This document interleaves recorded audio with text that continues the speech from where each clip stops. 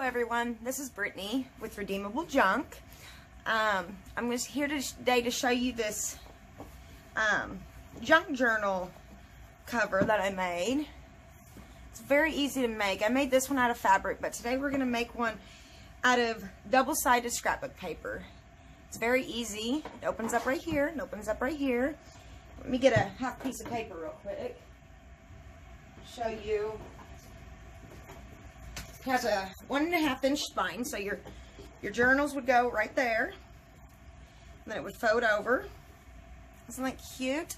Once I get my the proper eyelets, I plan on putting an eyelet right here, some ribbon, and tying it around it. It's gonna be so cute. So let's get started. So if you're going to do just a normal piece of paper that's folded in half, which is what I like to do because it's just simpler, you're going to need, from one side to the other, you need it to be at least about 20 inches. This one is actually 19.5 inches. So 19.5 to 20 inches. I went ahead and I got some double-sided scrapbook paper. You only need 2 pieces. So what you're going to do is you're going to lay them down and measure them to measure out to be 19.5 to 20 inches.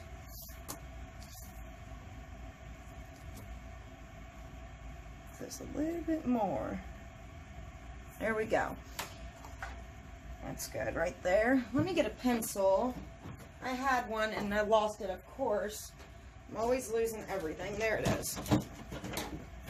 So I'm going to mark it right here. That's about where we want it. I'm going to get my Fabri-Tac, or you could use some art glitter. Since I'm running low on my art glitter, I'm going to use my Fabri-Tac, since you can get it in Walmart, Hobby Lobby, wherever. Art glitter you can't. You have to get it on Amazon. And since it's cold outside, I don't know how well it's going to ship in the mail. So you just glue it over.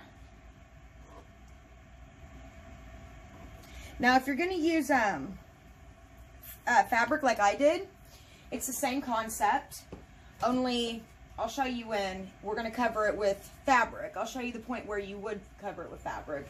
Where is my bone holder at? I am such a mess. I'll show you how we would do it with fabric also. Let that dry for a second. So that's what the front looks like. So then we're going to get our handy dandy, what is this thing called? Our little creaser thingy. Oh, I can't remember the name of it right now. Oh, where's my brain? Anyways, we're going to get it. And what you're going to do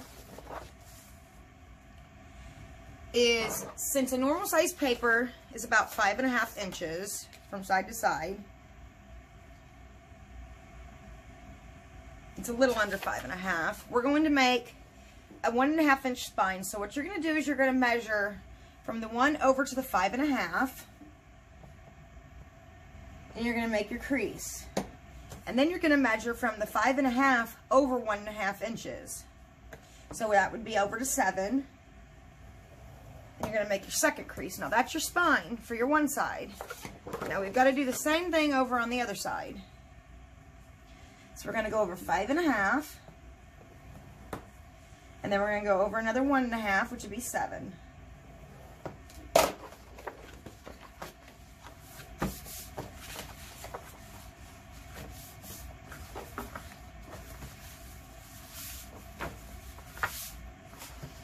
And there you have it. Oh, I did that the wrong way. I wanted that to be my outside. So, if you're just using scrapbook paper, that's where you would end. It's that easy. And there you have it. Opens up there, and your journal. Just go right there. Your signatures go right there. And that's what you have. Now, if we was covering it with fabric, what we would do, so I'm going to go ahead and show you, since we got some time left.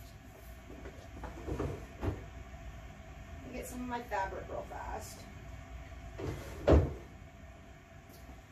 So if we was covering it with fabric, what we would do is you would take your fabric, you would take your fiber fix, and you would put glue all over either the front, if you're doing the front, put it all over. I use my finger and I swish it all around so it don't leave. Sometimes if you don't, it goes through the fabric and you can see it. And then what you're going to do is you're going to lay your fabric over it. Now you want an overhang.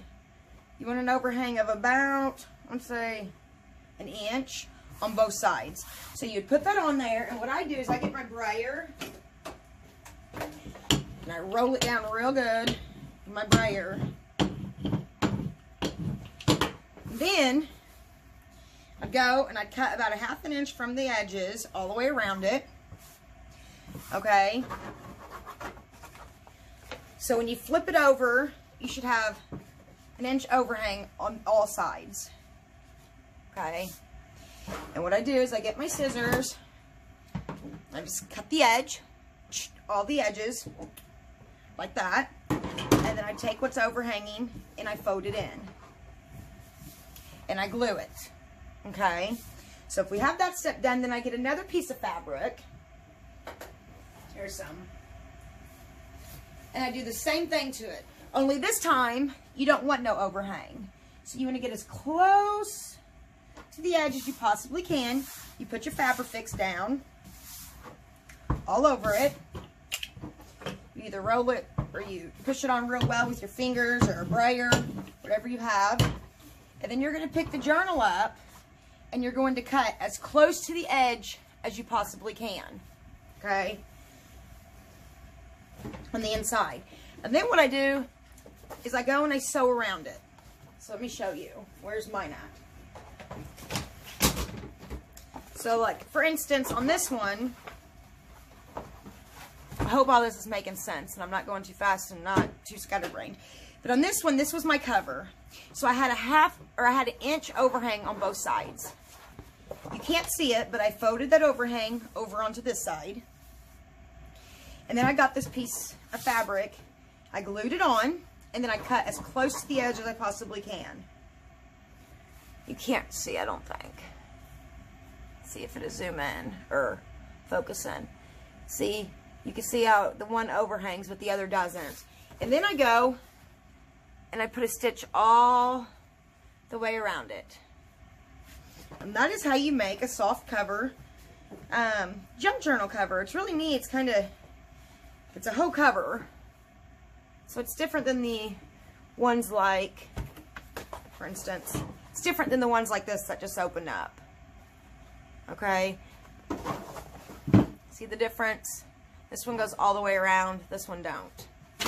So if you like this, subscribe to my channel. And right now we're doing a giveaway. I have a Facebook group. It's called Redeemable Junk Journals. We have a wonderful group of ladies over there. I just love them to death. They're so awesome and they share tutorials and their creations. And so head on over to that Facebook group, Redeemable Junk Journals, and like it. And once we hit 100 members, I will be giving away a junk journal. Yes, a full junk journal. A whole junk journal to one lucky winner. So head on over there and like it. And if you liked what you've seen here, subscribe to my YouTube channel. I hope you guys have a wonderful day. Bye.